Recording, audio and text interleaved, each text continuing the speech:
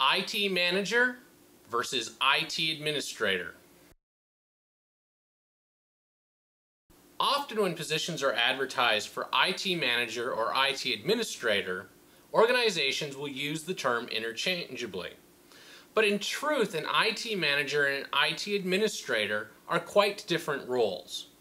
An IT administrator tends to be someone who has business authority within the organization.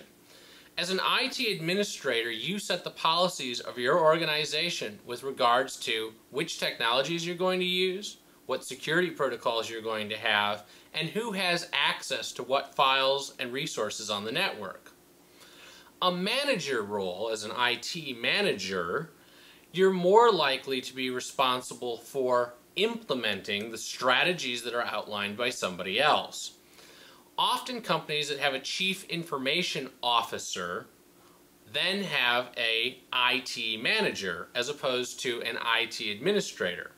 The CIO sets the policies of the organization and the manager is responsible for implementing them, as opposed to an organization that has an IT administrator where that person is responsible for both developing the policies and implementing them. While it's not true in all organizations, IT managers often tend to also be part of technical support. IT administrators typically set up the infrastructure but aren't necessarily responsible for informing users on how to use it. That falls to manager roles or human resources or training departments. So companies that hire specifically for IT managers often have those managers working hands-on with the users, developing curriculum and implementing that curriculum across the network. This isn't always the case, and different organizations use the terms differently.